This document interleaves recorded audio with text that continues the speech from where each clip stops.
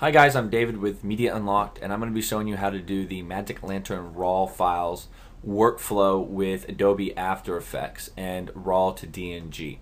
So if you notice, these are all my RAW files are right here. They're all in folders except for this one right here. So when you use the RAW to DNG and you convert the files will be sent to the same exact folder or location that the RAW file is in.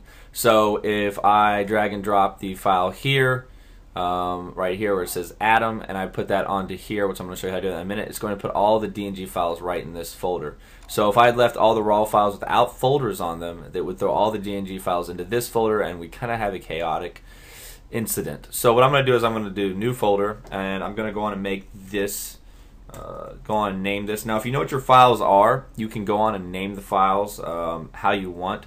I don't. I have so many files in here, well not a lot, but I have enough that I don't remember what each file is.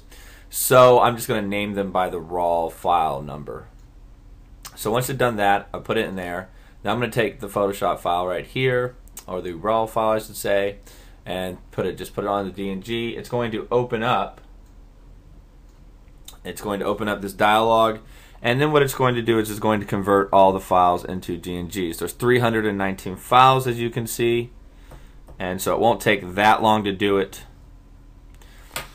And you're going to have to do this for each individual file. So once you're done doing that, then we'll bring it into After Effects and we'll edit that. And the same thing with After Effects, you're going to have to do that with each individual file into After Effects. So the best thing I would do is I would bring each individual file, do your basic editing, bring in the next file, do your basic editing, till you have all the files that you're going to want to edit in Premiere. You want to add that into kind of like your timeline into After Effects. It's a little bit different the way it's set up in After Effects than Premiere.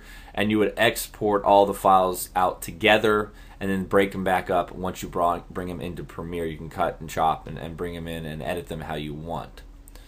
So this is almost finished. And here we go. Okay, so I've already opened up After Effects here. So what we're going to do is we're going to make a new composition.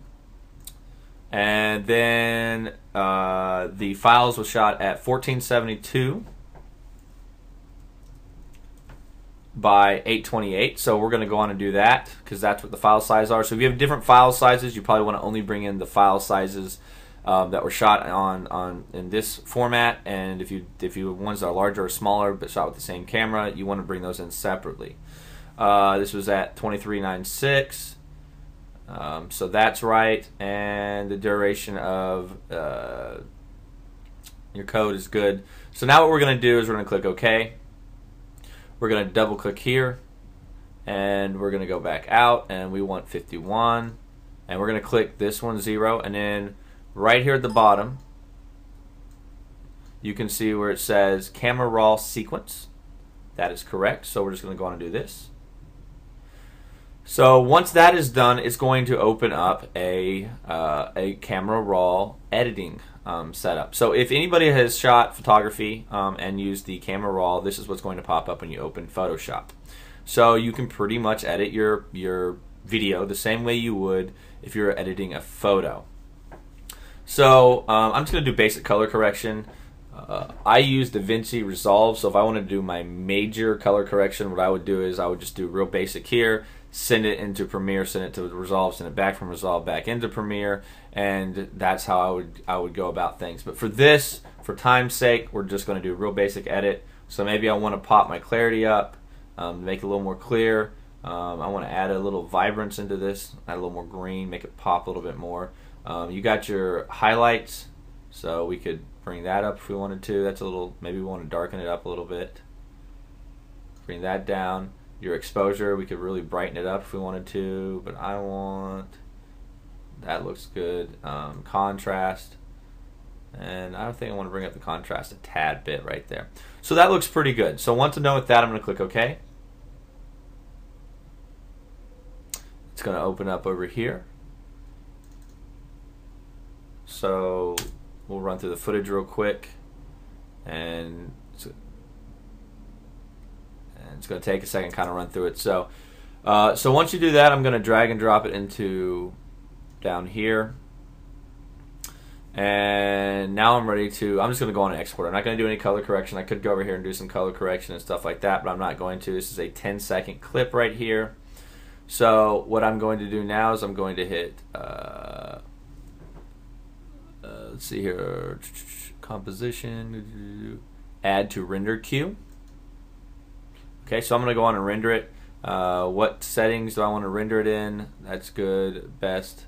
You can go through here and kind of get your settings the exact way you want to, and everything is looking what I want it, so I'm going to go ahead and include that, and then I'm going to pick a specific output point.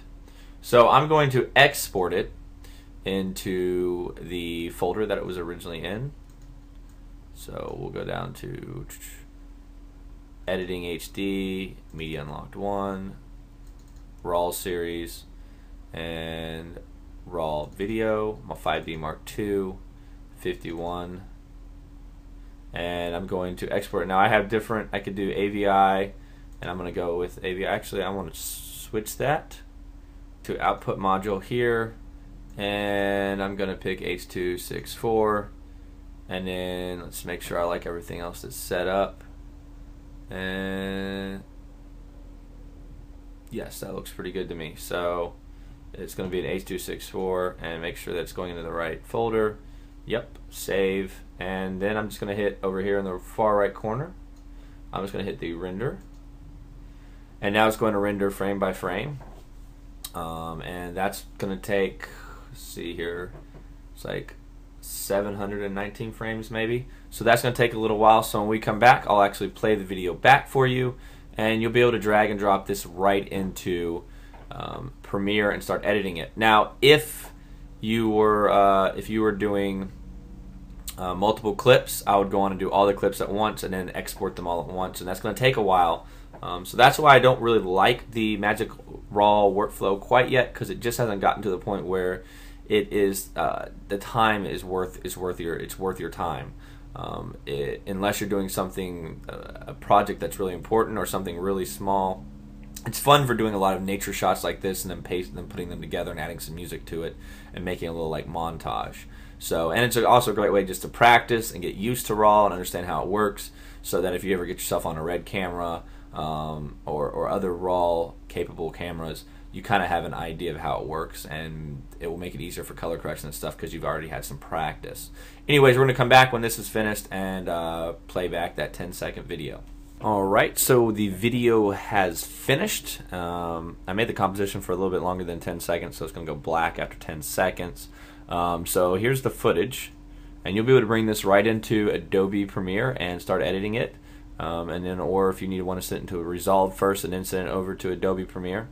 So the footage looks pretty clean, pretty nice, and that's how you do the After Effects workflow with PC.